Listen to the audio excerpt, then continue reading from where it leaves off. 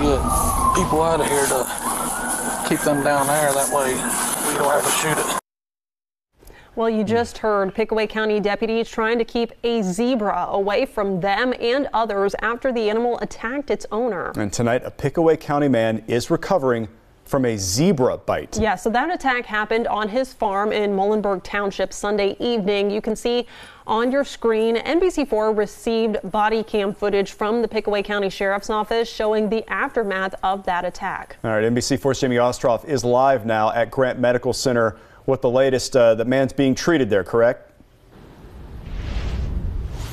Yes, Jared, and I did speak with the Pickaway County Sheriff today, who actually knows and spoke very highly of the 72-year-old farmer who is hopefully getting some rest up here tonight. He said this man is expected to survive his injuries.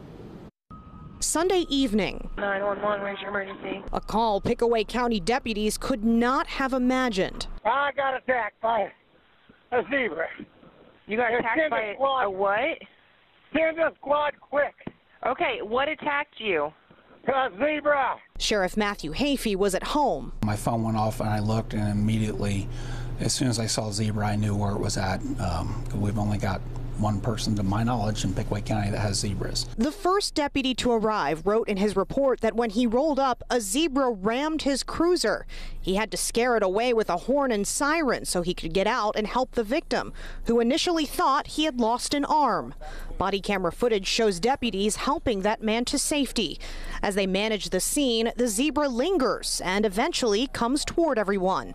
We're not going to show you the moment when one of the deputies shoots and kills the animal. The zebra came up and was showing aggression, and for the safety of the people on the scene, including some small children that were there, the deputy made the decision to put the animal down in order to protect others. Hafey says he supports that decision. The zebra has already shown aggression, and speaking with some of the family members and friends, apparently this zebra has been aggressive in the past.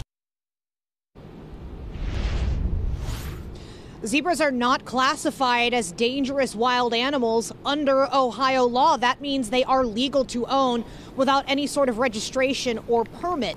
Now, I did speak with a wildlife expert based in the wilds about this animal and its behavior, and you will hear his take coming up tonight on NBC4 at 6. Local for you in Columbus, Jamie Ostroff, NBC4.